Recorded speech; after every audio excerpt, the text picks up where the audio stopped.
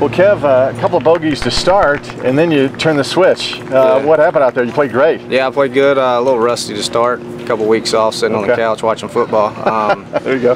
No, I just started hitting some good shots. I couldn't have played any easier, I don't think. It's playing long, but you know, no wind out here. I've never seen that in all the times I've played here.